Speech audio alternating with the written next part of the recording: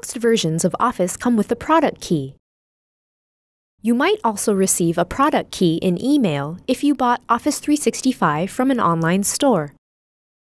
If you do have a product key, go to office.com/setup. Here, you can use the product key to start a new subscription or add time to one you already have. Sign in with your Microsoft account. If you don't have a Microsoft account, you can create one. You'll use this account for everything you do with Office 365, so make sure it's an address you use regularly.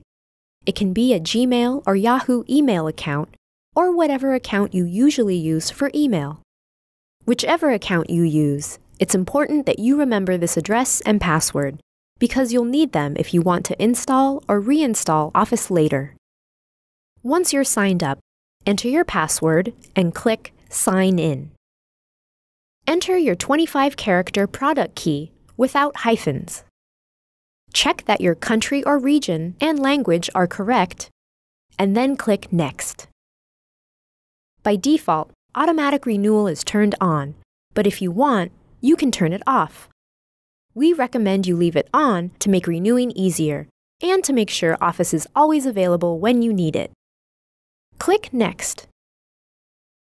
If you selected automatic renewal, enter your payment information here and click Next. You're now ready to install Office. You won't need to enter your product key again, but it's a good idea to hold on to it just in case.